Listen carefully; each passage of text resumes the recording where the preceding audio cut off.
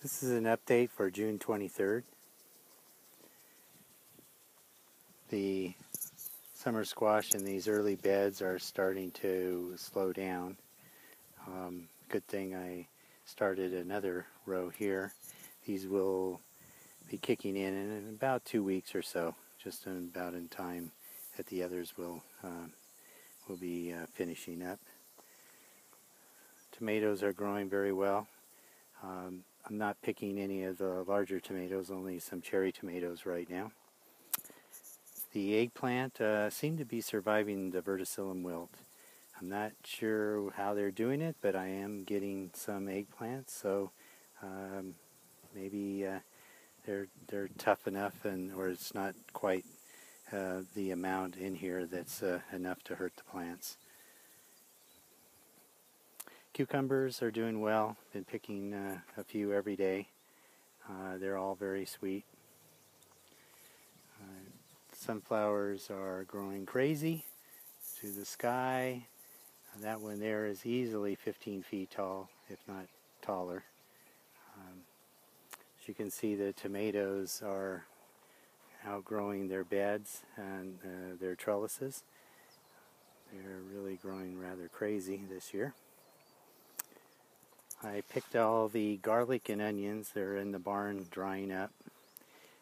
In a couple of weeks they'll be cured for eating. I planted a little bit of summer squash at the end of this bed, and down at the far end of this bed you see some beets, which are growing very well. Let's take a look at a small bed I have on this end of the garden. I got a couple of rows of tomatoes again, and a little bit of corn, then some baby corn that's just came up 2 days ago, and I'm trying to stagger the harvest because we don't eat that much corn. And down at the end there's a bed of basil, a few different types. They're growing very well.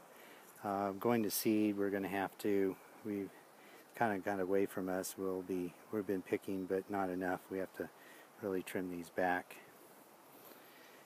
This row here of tomatoes is interesting. It's mostly determinate type, and they're small, sturdy plants.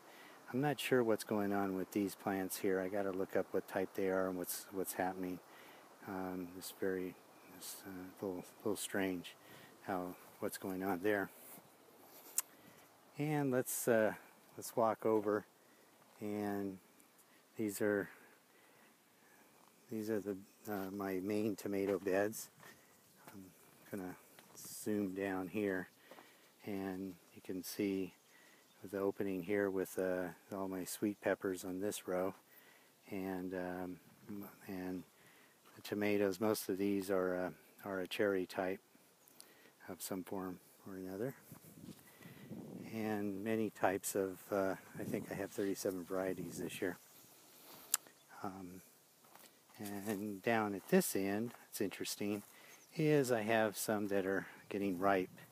So these seem to be pretty early. So looking forward to having a nice meaty tomato in a couple of days. So that's pretty much it for today, and we'll update you in another week or two. Take care. Bye.